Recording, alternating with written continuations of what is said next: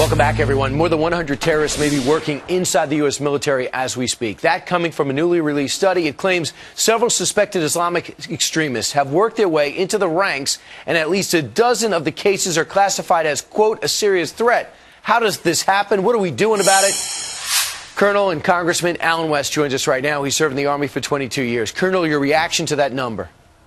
Well, it is quite shocking and alarming, but I think that if you go back to the 1991 exploratory memorandum that was found just right across the Potomac here in Northern Virginia, it was a Muslim Brotherhood document that really talked about their goals and objectives for the United States of America.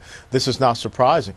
You are witnessing an infiltration of not just our defense systems, but our financial systems, our cultural, religious, political systems. So this is a wholehearted stealth jihad type of attack. And, you know, Hassan kills and wounds so many at Fort Hood, and we call that workplace violence. Now they're calling the Islamic extremists that are in our military insider threats. That, according to the FBI and DOD. We're mislabeling it again. Well, this is somewhat like calling Sharia-compliant finance insider trading. You know, there's a recalcitrance that we have here in the United States of America, and I think it does emanate from the current administration, and also the previous administration shows signs as well of not really wanting to identify and clearly articulate who this adversary is, and they continue to use that to their advantage because we're showing tolerance, right, which will lead to our cultural suicide. And Colonel, real quick, I got another topic, but I want to finish up on this. Is it possible in a unit that you functioned in for over 20 years to not know the guy next to you is a terrorist because you're so close, you share so much and train so often? Well, I think that you have instances where you may not know everything about someone, but you know, mostly we would know what was going on in our barracks. And if we had soldiers who lived off post, their platoon sergeants still, had the opportunity to go out and inspect their quarters off post and talk to them.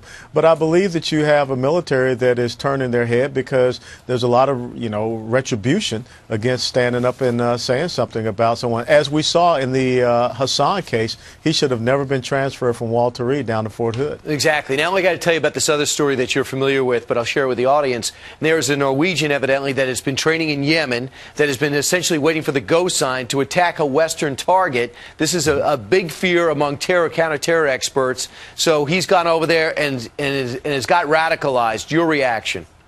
Well, it's no different from what we saw here in the United States of America when the young black male by the name of Carlos Bledsoe converted to Islam. He traveled to Somalia, then to Yemen, received terrorist training. He came back and shot 2 U.S. soldiers at the Little Rock recruiting station, killing one of them. So we have to be very concerned about these lone wolf type of attacks, these one-man terrorist cells that will be planted anywhere. And this is all about terrorism. This is all about making you very afraid to go to the mall. You remember John Lee Muhammad, I believe that was his name up here, the D.C. sniper. So those are the type of things that we can expect. We're a long way from being finished with the quote-unquote war against Islamic totalitarianism and terror. We have to be more vigilant, and I think it also comes back to securing our borders as well. Absolutely, and that makes it almost impossible to so-called do something we shouldn't be doing anywhere, and that is profile, especially when the next guy trying to kill you suddenly is Norwegian. Yeah, but see, Brian, I don't call it profiling, I call it trend analysis, and that's what we have to start doing and get away from these divisive terms. Okay, you got it. Congressman Colonel West, you're a busy guy. Thanks so much for spending some quality time with us this morning. Thanks. You got it. Take care.